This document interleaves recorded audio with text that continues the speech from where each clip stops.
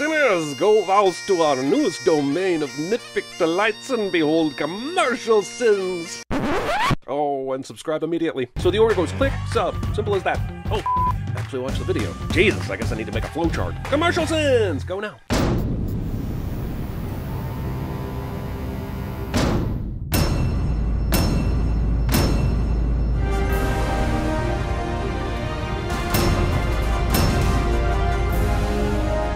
"41 seconds of logos. Also, bending the very fabric of dice and space for the sake of your logo. This M has now turned into a 4, and this 5 is now an A, which gives this die a total of 8 sides and me a headache. Do you remember why King Arthur and his knights had a round table? No, but I'm guessing the intent wasn't to be immortalized as a lazy metaphor by 1,000 franchises. Or at least up until it was truly bastardized by the Michael Bay bots.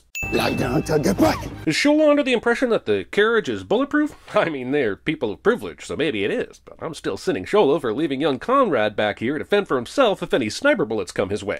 Get back to Conrad. Yes, run straight toward where the bullets are firing from, and without any cover. If you're so keen to teach Conrad life lessons by using the tales of King Arthur, maybe you should invest in some actual fucking armor before making boneheaded decisions such as this. Protect our son. Character stays alive long enough to share their dying wish cliché. I'm very much looking forward to my first solo flight. I remember what happened to Icarus, Conrad. No, but I'm guessing the intent wasn't to be immortalized as a lazy metaphor by 1,000 franchises, or at least up until it was truly bastardized by Marvel's Eternals. Electricity might be quite the novelty at the turn of the century, but that is still no excuse for all these lamps, especially in the middle of the damn day, especially these double-barreled b****s. Once again, you've turned down Cousin Felix's invitation for Conrad to stay with him in Russia. And how do you know that? Okay, we don't know that she's part of a network of spying servants yet, but Pa Voldemort over here certainly does, so why does Polly having this information surprise him?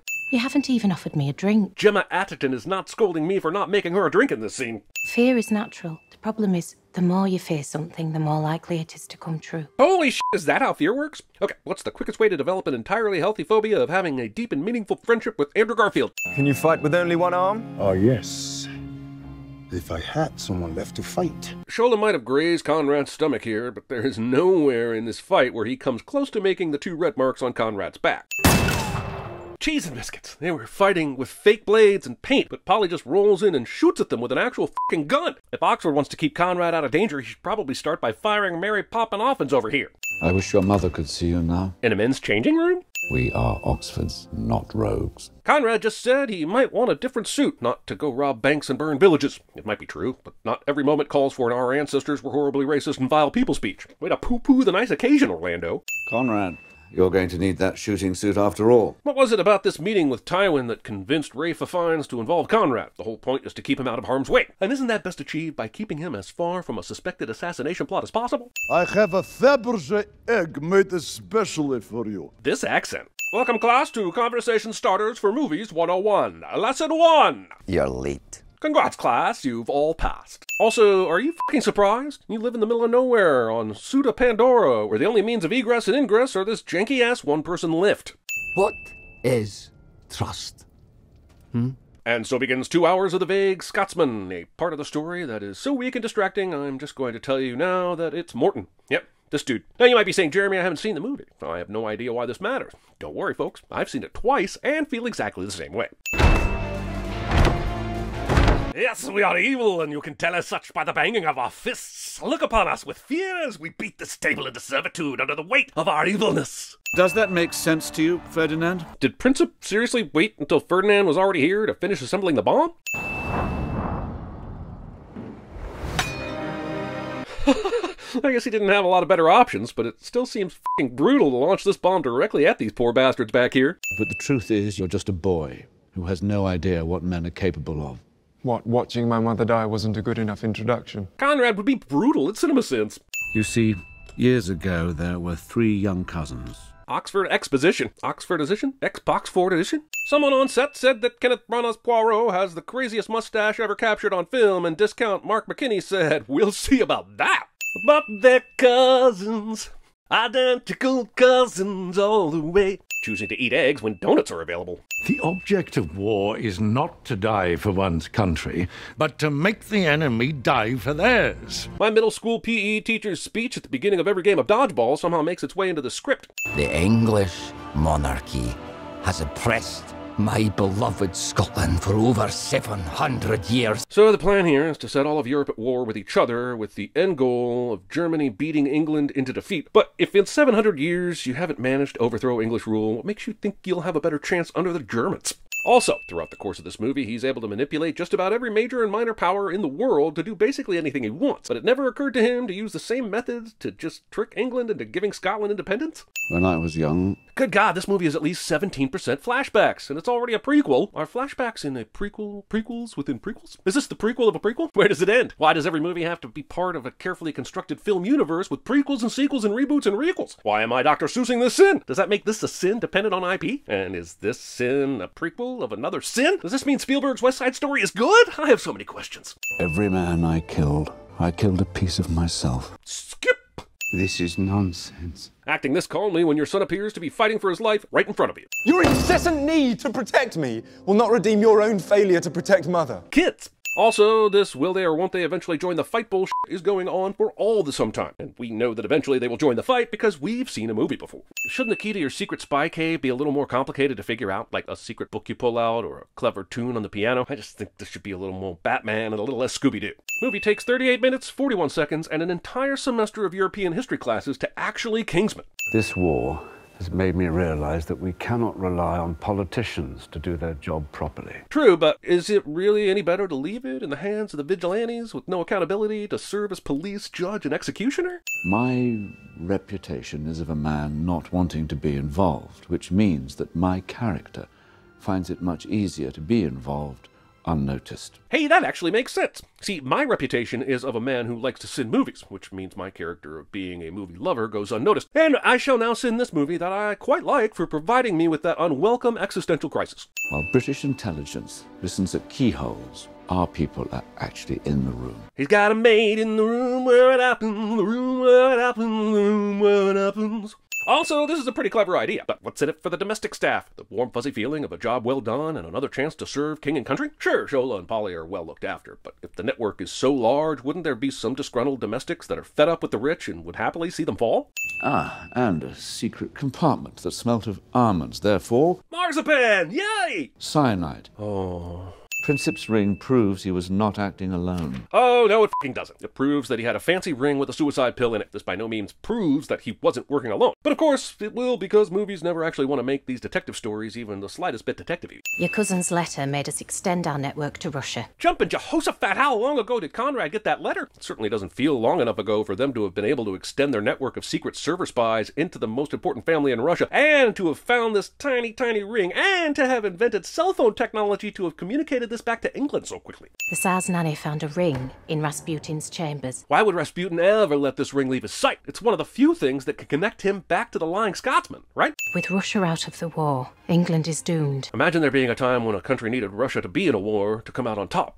Fortune-doodling! The only way to honor the vow I made to your mother is to break the vow I made to myself. First of all, f*** you, dude. Where was your vow of pacifism when you were kicking the poppycocks out of these poor guards earlier? Secondly, the vow you made to your wife was... Never let him see war again. And that ship has certainly sailed. In fact, including Conrad in any of these shenanigans is breaking your other vow, which was to... Protect him from this world. Conrad will entice Rasputin to a private dessert in the summer room. How is this keeping Conrad out of danger? At least if you let him join the army, he would have received combat and survival training. This asshole is sending him into a private room with one of the most dangerous men in Russia with nothing more than a gun he's never shot and an overly almondy Bakewell tart. Why don't you glide over there and get me a f***ing drink? I love Fiennes, but his character in this movie is so reminiscent of his performance as John Steed that this movie makes me think of The Avengers, and I hate thinking about that movie. And no, not that Avengers, the other Avengers. But I kind of also hate being reminded of that Avengers as well. 2 cents it is.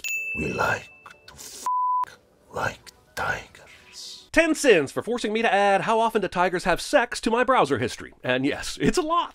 You know, if I didn't know any better, I'd say your son was trying to f*** me. More likely, you were trying to f*** him. Undercover or not, having this kind of conversation about your own son is a sin. Whatever the f*** this, and this is about. Also, I never ever need to see vomiting in movies. Insides should stay on the inside, people. Come to me, come to me. If Conrad and Shola could hear Rasputin chanting a few seconds ago, then they would have most definitely heard Rasputin screaming at Orlando. So why have they not come in to help Orlando yet? This was either a plan or it's a execution, but either way, it's a sin. If you really knew my reputation, you'd know I take a little poison for breakfast to keep myself immune. That's not how poisons work. Also, what if someone tries to poison him with something other than cyanide? Is he taking a cocktail of poisons every morning? This movie is better than it has any right to be. And in scenes like this fight sequence, we can see the charm this installment in the Kingsman series possesses. Why couldn't this have been the second film in the franchise?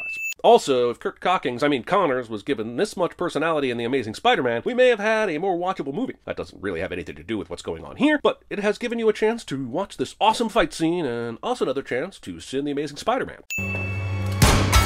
Why shoot the fucking sword? If the goal is to disarm him, shooting him in the head will likely be just as effective and far easier. I can obviously buy that the stab in his shoulder didn't kill Rasputin, but I'm not buying that he would be able to use that arm as freely as he does here. None of the other guests walk past this room or hear any of this very loud tussle or Conrad and Paulie's gunshots. I know stealth is always preferred, but if there are zero consequences, you have to wonder why they bothered with the elaborate plan to begin with. This cake is not in my stomach. Today, you proved yourself a man. I guess nothing says you're a man, my son, like failing to seduce a Russian priest, failing to shoot a Russian priest, and failing to stab a Russian priest. A toast to our successful mission and my new leg. This worked! There are no rules in war. We're a couple decades shy of the Geneva Conventions at this point, but the Hague Conventions were the closest equivalent and had been around since 1907, so yes, there most certainly were rules in war. Tea? Please. British are always drinking tea cliché. This code is what the Kaiser has been using. This movie took almost 40 minutes before it even started Kingsmaning, but now it's going to just zip right through this bit where they're trying to break an important code. Why couldn't we have gotten less Conrad, you can't be a soldier bullshit, and more of the intriguing storylines like this one? Although, at least they've given us this really fascinating father-son dynamic that I'm sure will result in more intriguing adventures between them in future installments. It's not like they'll let Conrad go to war and get himself killed impersonating another officer. I'm glad that never happens. Is the 8 a Z or is it an R? Saying Z instead of Z. I've cracked the code. I'm sorry, but waiting until you record someone giving away elements of the code because they can't remember it and need the cheat sheet doesn't really feel like cracking the code. Do you think we can extend our network to the White House? Most of their household staff were trained in England, so it shouldn't be a problem. Then why haven't they already done this? I enclose a poem, which I thought you might appreciate. Bent double. I know we're not going for historical accuracy here, but there is something kind of icky about rewriting the origin of one of the most profound poems ever written. Unless the movie is saying that Conrad somehow found himself at an Edinburgh war hospital on his way to the front line where he bumped into Wilfred Owen mid-draft. This war never stops surprising me. A German waving a Union Jack. Union flag. You will accompany me to retrieve what's left of him as soon as it's dark. Well, why the didn't he wait until it's dark to make his run? For some reason, the captain here decides that Conrad is worth risking anyone who was left alive and the mission for, but none of the other poor bastards that he could have equally saved. Not a single one of these shots hits Conrad. Same side. Oh, piff and tosh did this loose arse not stop the bleeding from a severed leg. He's been sat here for hours at this point. He should be dead or at least delirious beyond all comprehension. Come over here and help me out. I'm freezing. Freezing? You've lost your bloody leg, man. Unless Conrad is about to reveal he's the first male output of Thelma the Snobniger, waiting until sunrise to make his escape across no man's land is a dumb f***ing idea. This rips off 1917 for some time. Oh, f*** you, movie. Aye. Is that your best Scottish accent? Ah, don't I be thinking you're so canny to be judging Larry until you hear a real shocker of a Scottish brogue, you wee rabbit clipe. I'm not Archie German spy. As much as this was a shocking moment and a welcome break from standard movieing, I have a couple of issues. Mainly, holy shit, is this an extreme reaction from Archie's friend? Sure, something sketchy is going on, but how and why would the Germans steal the identity of a random lance corporal who has only been on the front line for a matter of hours? Secondly, this moment has considerably less impact when you realize it's pulling the same shit the first movie did with Colin Firth. Your son was killed in action, son. You didn't f***ing lead with us? You let him read the damn poem and then break the news like this? And this asshole somehow ends up at the round table. America will not have to join the war. Conrad succeeded where we all failed. Such it up, governor. That ain't all bad. On guard. Cheating. It's Scotch time. Grieving man grows a beard and gets drunk cliché. For Conrad, a true hero. A man who knew his duty. Dude, did you learn nothing from the poem? Do you really think this logic is going to motivate Oxford to get back in the game? Kissing anyone who has been chasing Scotch with Scotch for the last few days/weeks. I do not accept your resignation, but I will accept a very strong cup of tea. So is it the boner, the hungry Britons, or the dead son that convinces Oxford to save the world? Because I feel like it's the boner. Shaving, cologne, shoelace tying, redemption. And do we have someone in the embassy? Of course. And she suggests we make an unannounced visit at 3 o'clock. Is that all? Just turn up at 3 and you'll know? The entire war may depend on this, and you're keeping it that vague. Listen, was the scarf reveal really necessary here? The maid clearly mentions 3 p.m. because she knows it's Mata that's blackmailing the president, so Oxford should really have all the information he needs. She filmed herself seducing the president. Honestly, I think the president deserves everything that's coming to him, and more, if he was seriously negligent enough to get a lap dance in the Oval Office and with the curtains wide open. Also, how did none of the White House staff or security think that a giant-ass camera from 1917 sat in the middle of the damn lawn and pointing directly into the Oval Office was at all suspicious? This is cashmere from the Camilero goat. It's very rare. Where does it come from? He just said it comes from the Camilero goat. Asked and answered, Orlando. Asked and answered. Also, this movie's big bad reveal and Orlando getting to the bottom of everything revolves solely around the coincidence that Mata Hari was wearing this scarf when she randomly ran into Orlando at the ambassador's office. The only place in the world where the Camilero goat breeds. Geocaching. Also, here's an idea. If you want to secretly take over the world from a secluded mountaintop, may I suggest not furnishing your hench people with cashmere scarves that can only be found in the region of said secluded mountaintop. Give the word, and their numbers will be reduced. If these guards are alerted, then I don't think we'll make it up. But this is exactly what Polly and Shola end up doing as soon as Oxford flies to the top. Why is 2 versus 6 preferable to 3 versus 6? This is called a parachute. Parachutes, while not as widely available till the 1910s, have been around in some form or another since the late 18th century. I'm guessing Shola and Polly, with all their spy connections, would have at least heard of a parachute. Tomorrow at dawn, I'll fly the plane over the mountain and Shola will jump out. It sounds like Oxford had this all mapped out, so why the has he waited until the very last moment before explaining what the damn plan is to poor Polly and Shola? Also, if you have the ability to fly, I'm really struggling to understand why you need to take control of the lift. Why can't you all fly up there, land, and go in guns blazing, and then take control of the lift for your escape? Despite the plane veering massively off course and Oxford himself tumbling in free fall for quite some time, he will still end up relatively close to his intended target, which means he either originally got out of the plane far too early, or this movie doesn't give a shit about aerodynamics. I honestly don't care if this is realistic or not. The sequence is shot so well, I'm willing to give it a sin off. However, with that being said, this probably isn't realistic, and therefore Orlando survives this, no matter how awesome it is, my hands are tied. And just in case you thought the movie was throwing you a modicum of believability with this rough landing, just remember that he landed on the only segment that has this conveniently scalable ice sheet. This goat wanted to kill him and now wants to be friends with Orlando. Goats! How do they work? Did you see this? Discount Mel Gibson here just so happens to hold up the incriminating negatives right as Oxford is peeking in to locate said negatives. Also, getting the negative doesn't assure them that the shepherd doesn't have other copies of the film lying around. Does he think he's hidden? He thinks he's hidden, doesn't he? There's no way that Oxford didn't see this giant of a man as he broke into this shack, and yet he is more worried about the guys on the outside who, by the way, could easily shoot at him through this wooden door, but inexplicably choose not to. There's the signal. Get to the lift. I'm still confused as to what this signal is supposed to mean. That Oxford has control of the top side of the lift? Because he most certainly does not. All this signal did was give the guards at the bottom advance warning that some shit is going down. Discount Andre the Giant inexplicably decides to take a full 30 seconds to walk from where he picks the gun up to even consider shooting it at he who must not be named. Shola, stop f***ing about! Get on that counterweight! So what we're saying is that the plane part of this plan was complicated, risky, and entirely unnecessary? Why couldn't they have taken out these 6 guards and used the counterweight to fly to the top? Especially considering that's exactly what they end up doing anyway. Also, if the goal is to find the tape, isn't taking the lift out of the equation as soon as possible the best course of action? It guarantees that the tape can't leave the mountaintop, right? And if it all goes tits up, you still have the plane as a backup plan. Polly is quick to act and doesn't seem to be concerned about murdering this guy. For all they know, he's a spy too, or being blackmailed by the shepherd, or all kinds of things that make him not okay to murder. There's a reason most movies don't show the decapitated heads, likely because they always look like Halloween masks. Polly, do you have the film? I have the negative in my hand, Your Grace. Polly doesn't answer this question by saying, I thought you said the bloody thing was up there, and how the f was I supposed to know you wanted me to pick it off that mangled yank that we just murdered? All these dickheads have just been standing outside, presumably wondering how the scary man managed to disappear behind the swingy wooden thingy. Despite clearly having the drop on Shola and Oxford, Downton Abbey will still fail to hit either of them with a single bullet from his f***ing automatic firearm. The shepherd and most everyone in this movie clearly has attended the stormtrooper school for aiming at things. Considering how many fun and exciting set pieces this movie has, it's kind of sad that the final sword fight isn't one of them. This movie has more goat ex machina than the Hobbit Battle of the Five Armies. I shouldn't let you fall. Only now I have become the man that my son would have been. Yay? So, Shola, how are we going to get down from here? Polly is still at the bottom and can go get another plane or some shit.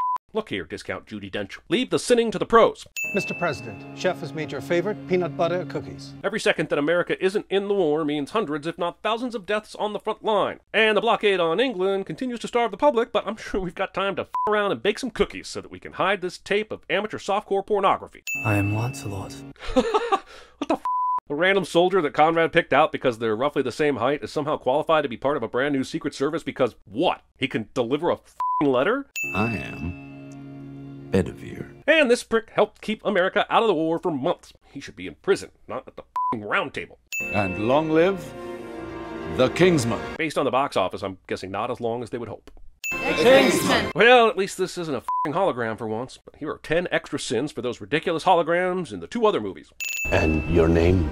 Adolf Hitler. Wait, now, the movie is saying that 29-year-old Hitler was present at the abdication of Kaiser Wilhelm and murdered the remainder of the Romanovs? Why? We know that's not what happened, and if there's one person in all of history that doesn't require any additions to give their evilness more context, I think it's Adolf Hitler.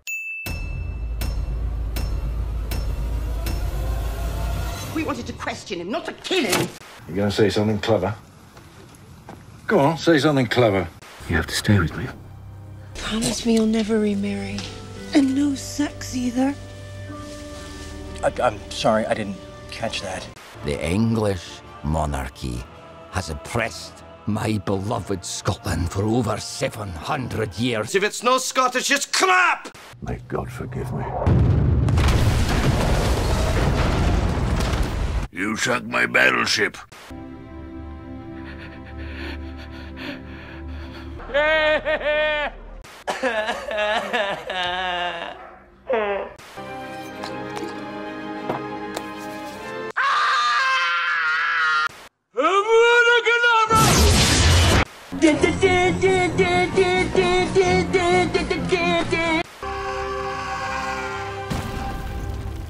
Welcome to the party, pal! And your name?